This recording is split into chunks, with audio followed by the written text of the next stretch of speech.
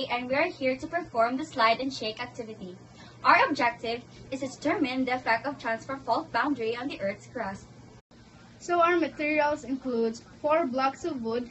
Blocks 1 and 4 measures 5 by 5 by 10 centimeters, while blocks 2 and 3 measures 5 by 5 by 15 centimeters. 2 hook screws, sandpaper, and a thread. Attach a hook screw on one end of blocks 2 and 3.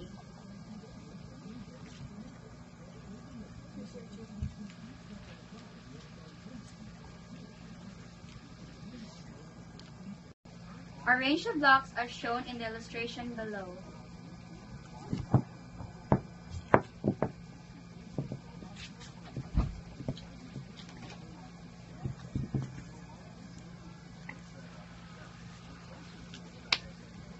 Slowly pull blocks 2 and 3 on its hook screw to the direction indicated by the arrow. Observe the motion of the blocks.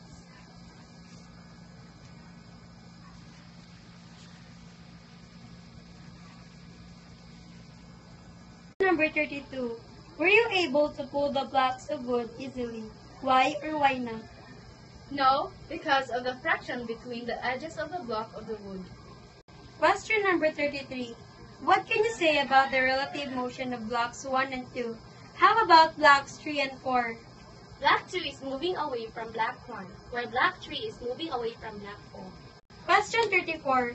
How will you describe the interaction between blocks 2 and 3 as you pull each block? Block 2 and 3 are sliding past each other.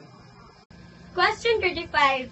What is the interaction between blocks 1 and 3? How about between blocks 2 and 4? Block 2 is sliding past block 1, while block 2 is sliding past block 4.